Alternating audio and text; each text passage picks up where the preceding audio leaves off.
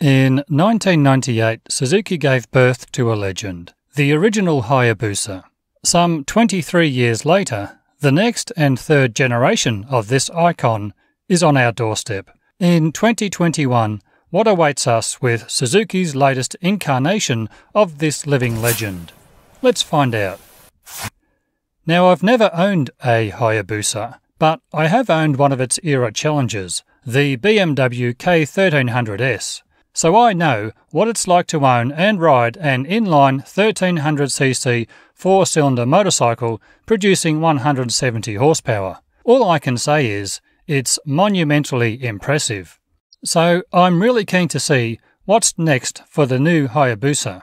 There's a lot to unpack from Suzuki's very thorough release and presentation, so I'm just going to condense this video to the highlights and standout features. The very first thing that struck me was the faces of these engineers. In these men, I see a sense of pride, reverence and respect for the project they've been tasked with. You can see this bike has been meticulously attended to. After all, this is not just a model update. This is the remaking of a legend.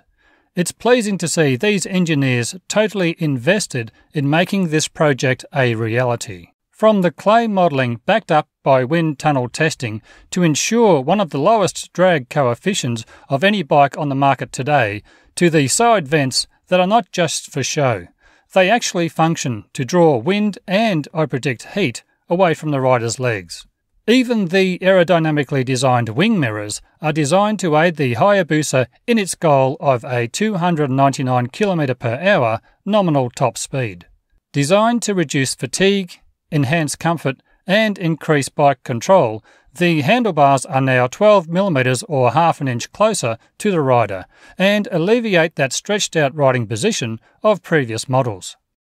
Improved KYB suspension provides for increased high-speed stability and agility at low speeds. New Bridgestone Hypersport tyres supplying increased grip and durability, designed exclusively to handle the impressive performance figures of the new Hayabusa.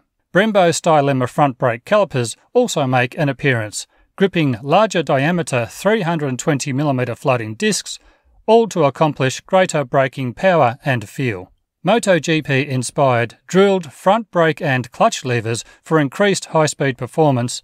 A new vertically stacked LED projector headlight ensures superior illumination, and a newly designed tail assembly reflects the Hayabusa's iconic styling, and the front-fed LED running light cleverly double duties as a turn signal. Fitted standard, the smooth up and down quickshifter has two modes. Mode 1 reacts more quickly for race-style riding, and Mode 2 offers a lighter touch.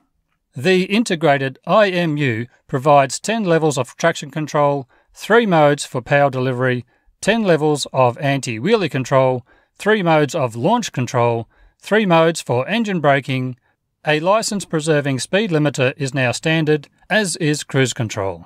Other notable features include an anti-rear-wheel lift control system, ensures attitude control under hard braking, a hill hold control system, and an emergency stop flashing rear light signal.